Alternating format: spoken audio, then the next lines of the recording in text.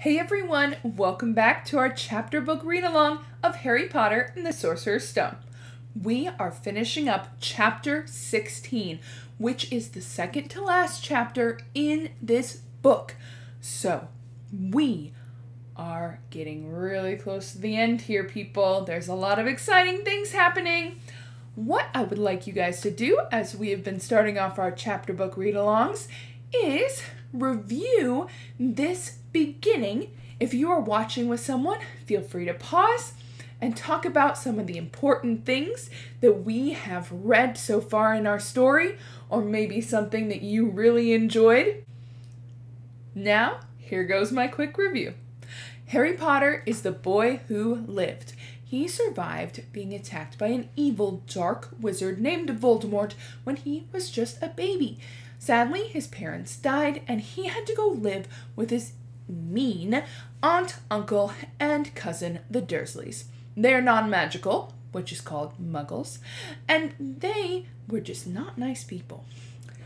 Harry learns that he is a wizard when he was 11 years old. He got his letter to Hogwarts School of Witchcraft and Wizardry, went shopping at Diagon Alley and to Gringotts Wizard Bank with Hagrid, hopped on the Hogwarts Express, and went to school, where he met a couple of very good friends, Ron Weasley and Hermione Granger. They have been learning all about how to be witches and wizards. They are in Gryffindor House, which is one of the 4 houses of Hogwarts, and Harry is on the Quidditch team. Now, there's one more thing, a mystery that our trio has learned all about. There's a 3-headed dog mysteriously guarding a trapdoor in Hogwarts. They find out that it has something to do with a man named Nicholas Flamel. He created the Sorcerer's Stone, and that is what is hiding in Hogwarts. It is being protected by multiple different teachers. They have spells and enchantments. We are about to see what happens, because Harry also learned that Voldemort himself is trying to get the stone and come back. So, our young trio thinks that Professor Snape is down there trying to get the stone for Voldemort this very evening, where we finished up our chapter. We will now see what happens in chapter 16 through the trapdoor. Here goes! A few seconds later, they were there, outside the 3rd floor corridor, and the door was already ajar. "Well, there you are," Harry said quietly. "Snape's already got past Fluffy." Seeing the open door somehow seemed to impress upon all 3 of them what was facing them. Underneath the cloak, Harry turned to the other 2. "If you want to go back, I won't blame you," he said. "You can take the cloak. I won't need it now." "Don't be stupid," said Ron. "We're coming," said Hermione.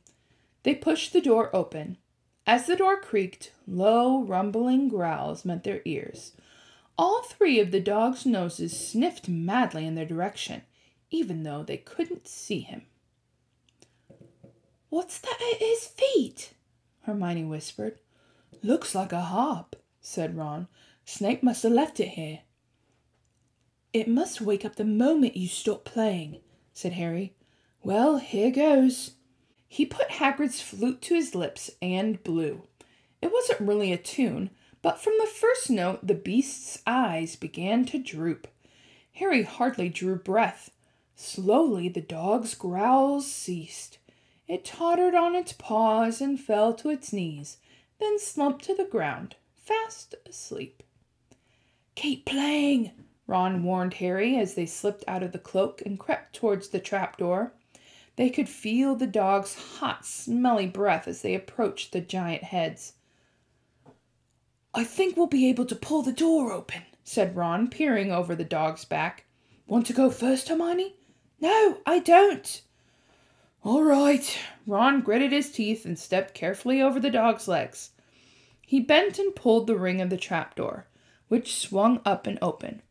"What do you see?" Hermione said anxiously. "Nothing, just black. There's no way of climbing down. We'll have to drop." Harry, who was still playing the flute, waved at Ron to get his attention and pointed to himself. "You want to go first? Are you sure?" said Ron. "I don't know how deep this thing goes. Give the flute to Hermione so she can keep him asleep." Harry handed the flute over. In the few seconds' silence, the dog growled and twitched, but the moment Hermione began to play, it fell back asleep into a deep sleep. Harry climbed over it and looked down through the trap door. There was no sign of the bottom. He lowered himself through the hole until he was hanging by his fingertips. Then he looked up at Ron and said, "If anything happens to me, don't follow. Go straight to the owlery and send Hedwig to Dumbledore, right?" "Right," said Ron. "See you in a minute, I hope." And Harry let go. Cold, damp air rushed past him, and he fell down, down, down, and flump! With a funny, muffled sort of thump, he landed on something soft. He sat up and felt around, his eyes not used to the gloom. It felt as though he were sitting on some sort of plant. "It's okay," he called up to the light the size of a postage stamp, which was the open trap door. "It's a soft landing. You can jump." Ron followed straight away. He landed sprawled next to Harry. "What is this stuff?" was his first words. "Dunno. Some sort of plant thing. I suppose it's here to break the fall. Come on. Come on, Hermione." The distant music stopped. There was a loud bark from the dog, but Hermione had already jumped. She landed on Harry's other side. "We must be miles under the school," she said. "Lucky this plant thing's here, really." "Lucky?" shrieked Hermione. "Look at you both!" She leapt up and struggled towards the damp wall. She had to struggle because the moment she had landed, the plant had started to twist snake-like tendrils around her ankles. As for Harry and Ron, their legs had already been bound tightly in long creepers without their noticing. Hermione had managed to free herself before the plant got grip on her. Now she watched in horror as the two boys fought to pull the plant off them, but the more they strained against it, the tighter and faster the plant wound around them. "Stop moving!" Hermione ordered them. "I know what this is. It's Devil's Snare." "Oh, I'm glad we know what it's called. That's a great help," snarled Ron, leaning back, trying to stop the plant from curling around his neck. "Shut up! I'm trying to remember how to kill it," said Hermione. "Well, hurry up, I can't breathe," Harry gasped, wrestling with what curled around his chest. Devil's Snare, Devil's Snare. What did Professor Sprout say? It likes the dark and damp. So light a fire, Harry choked. "Yes, of course, but there's no wood," Hermione cried, wringing her hands. "Have you gone mad?" Ron bellowed. "Are you a witch or not?" "Oh, right," said Hermione, and she whipped out her wand, waved it, muttered something, and sent a jet of blue bell flames she had used on Snape on the plant. In a matter of seconds, the two boys felt it loosening its grip as it cringed away from the light and warmth. Wriggling and flailing, it unraveled itself from their bodies, and they were able to pull free. "Lucky you pay attention in herbology, Hermione," said Harry, who joined her by the wall, wiping sweat from his face. "Yeah," said Ron, "and lucky Harry doesn't lose his head in a crisis. There's no wood, honestly." "This way," said Harry, pointing down a stone passageway, which was the only way on. All they could hear apart from their footsteps was a gentle drip of water trickling down the walls. The passageway sloped downwards, and Harry was reminded of Gringotts. With an unpleasant jolt of his heart, he remembered the dragons said to be guarding the vaults of the Wizard Bank. If they met a dragon, a fully grown dragon, Norbert had been bad enough. "Can you hear something?" Ron whispered. Harry listened. A soft rustling and a clinking seemed to be coming from up ahead. "Do you think it's a ghost?" "I don't know. Sounds like wings to me." "There's light ahead. I can see moving." They reached the end of the passage and saw before them a brilliantly lit chamber, its ceiling arching high above them. It was full of small, jewel-bright birds, fluttering and tumbling all around the room. On the opposite side of the chamber was a heavy wooden door. "Do you think they'll attack us if we cross the room?" said Ron. "Probably," said Harry. "They don't look very vicious, but I suppose if they all swoop down at once. Well, there's nothing for it. I'll run." He took a deep breath, covered his face with his arms, and sprinted across the room. He expected to feel sharp beaks and claws tearing at him at any second, but nothing happened. He reached the door untouched. He pulled on the handle. It was locked. The other two followed him. They tugged on the heavy door. It wouldn't budge, not even when Hermione used her Aloha Mora charm. "Now what?" said Ron. "These birds, they can't be here just for decoration," said Hermione. They watched the birds soaring overhead, glittering. "Glittering? They're not birds," Harry said suddenly. "They're keys. Winged keys. Look carefully. So that must mean—" He looked around the chamber while the other two squinted up at the flock of keys. "Yes, look! Broomsticks! We've got to catch the key to the door." "But there are hundreds of them." Ron examined the lock on the door. "We're looking for a big, old-fashioned one, probably silver, like the handle." They seized a broomstick each and kicked off into the air, soaring into the midst of the cloud of keys. They grabbed and snatched, but the bewitched key darted and dived so quickly, and it was almost impossible to catch one. Not for nothing, though, was Harry the youngest seeker in a century. He had a knack for spotting things other people didn't. After a minute weaving about through the whirl of rainbow feathers, he noticed a large silver key that had a bent wing, as if it had already been caught and stuffed roughly into the keyhole. "That one!" he called to the others. "That big one! There, no, there! With the bright blue wings! The feathers are all crumpled on one side." Ron went speeding in the direction that Harry was pointing and crashed into the ceiling, nearly fell off his broom. "We've got to close in on it," Harry called, not taking his eyes off the key with the damaged wing. "Ron, you come at it from above. Hermione, stay below and stop it from going down. I'll try and catch it. Right. Now!" Ron dived. Hermione rocketed upwards. The key dodged them both, and Harry streaked after it and sped towards the wall. Harry leaned forward and with a nasty crunching noise pinned it against the stone with one hand. Ron and Hermione's cheers echoed around the high chamber. They landed quickly, and Harry ran to the door, the key struggling in his hand. He rammed it into the lock and turned. It worked. The moment the lock had clicked open, the key took flight again, looking very battered now that it had been caught twice. "Ready?" Harry asked the other two, his hand on the door handle. They nodded. He pulled the door open. The next chamber was so dark they couldn't see anything at all. But as they stepped into it, light suddenly flooded the room and revealed an astonishing sight. They were standing on the edge of a huge chessboard. Behind the black chessmen, which were all taller than they were, and carved from what looked like black stone, facing them, way across the chamber, were the white pieces. Harry, Ron, and Hermione shivered slightly.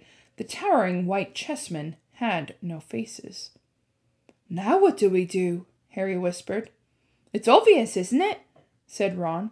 "We've got to play our way across the room." Behind the white pieces, they could see another door. "How?" said Hermione nervously. "I think we're going to have to be chessmen." He walked up to the Black Knight and put his hand out to touch the knight's horse. At once the stone sprang to life. The horse pawed the ground, and the knight turned his helmeted head and looked down at Ron. "Do we, have to join you to get across?" The Black Knight nodded. Ron turned to the other two. "This wants thinking about," he said. "I suppose we've got to take a place of 3 black pieces." Harry and Hermione stayed quiet, watching Ron think. Finally he said, "Now, don't be offended or anything, but neither of you are good at chess." "We're not offended," said Harry quickly. "Just tell us what to do." "Well, Harry, you take the place of that bishop, and Hermione, you go there instead of that castle." "What about you?" "I'm going to be a knight," said Ron. The chessmen seemed to be of listening, because at these words a knight, a bishop, and a castle turned their backs on the white pieces and walked off the board, leaving 3 empty squares which Harry, Ron, and Hermione took. "White always plays first in chess," said Ron, peering across the board. "Yes, look." A white pawn had moved forward 2 squares. Ron started to direct the black pieces. They moved silently wherever he sent them. Harry's knees were trembling. What if they lost? "Harry, move diagonally 4 squares to the right." Their first real shock came when their other knight was taken. The White Queen smashed him to the floor and dragged him off the board, where he lay quite still, face down. "Had to let that happen," said Ron, looking shaken. "Leaves you free to take that bishop. Hermione, go on." Every time one of their men was lost, the white pieces showed no mercy. Soon there was a huddle of limp black players slumped along the wall. Twice, Ron only just noticed in time that Harry and Hermione were in danger. He himself darted around the board, taking almost as many white pieces as they lost black ones. "We're nearly there," he muttered suddenly. Let me think. The White Queen turned her blank face towards him. "Yes," said Ron softly. "It's the only way. I've got to be taken." "No!" Harry and Hermione shouted. "That's chess," snapped Ron. "You've got to make some sacrifices. I'll make my move and she'll take me. That leaves you free to checkmate the king, Harry. But do you want to stop Snape or not? Ron, look, if you don't hurry up, he'll already have the stone." There was nothing else for it. "Ready?" called Ron, his face pale but determined. "Here I go. Now, don't hang around once we have won." He stepped forward and the White Queen pounced. She struck Ron hard around the head with her stone arm and he crashed to the floor. Hermione screamed but stayed on her square. The White Queen dragged Ron to the side. He looked as if he'd been knocked out. Shaking, Harry moved 3 places to the left. The White King took off his crown and threw it at Harry's feet. They had won. The chessmen parted and bowed, leaving the door ahead clear. With one last desperate look back at Ron, Harry and Hermione charged through the door and up to the next passageway. "What if he's—" "He'll be all right," said Harry, trying to convince himself. "What do you reckon's next?" "We've had sprouts. That's Devil's Snare. Flitwick's must have been the charms on the keys. McGonagall transfigured the chessmen to make them alive. That leaves Quirrell's spell and Snape's." They had reached another door. "All right," Harry whispered. "Go on." Harry pushed it open. A disgusting smell filled their nostrils, making both of them pull their robes up over their noses. Eyes watering, they saw, flat on the floor in front of them, a troll, even larger than the one they had tackled, out cold with a bloody lump on his head. "I'm glad we didn't have to fight that one," Harry whispered, as they stepped carefully from over his massive legs. "Come on, I can't breathe." He pulled open the next door, both of them hardly daring to look at what came next. But there was nothing very frightening in there. Just a table with 7 differently shaped bottles, standing in a line. "Snape's," said Harry. "What do we have to do?" They stepped over the threshold, and immediately a fire sprang up behind them in the doorway. It wasn't ordinary fire either. It was purple. At the same instant, black flames shot up from the doorway leading onwards. They were trapped. "Look!" Hermione seized a roll of paper lying next to the bottles. Harry looked over her shoulder as she read it. "Danger lies before you, while safety lies behind. 2 of us will help you. Which ever you would find. One among us 7 will let you move ahead. Another will transport the drinker back instead. 2 among our number hold only nettle wine. 3 of us are killers, waiting hidden in line. Choose, unless you wish to stay here forevermore. To help you with your choice, we'll give you these clues 4. First, however slyly the poison tries to hide, you will always find some on nettle wine's left side. Second, different are those who stand at either end.